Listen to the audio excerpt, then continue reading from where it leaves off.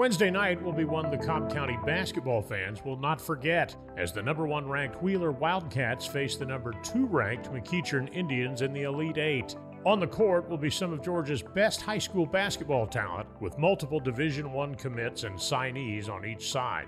The game should be a standing room only crowd in McEachern's Loving Good Arena, so fans may want to get there early. For more on this story, please listen to the Marietta Daily Journal podcast. For the MDJ podcast, I'm Brian Giffen.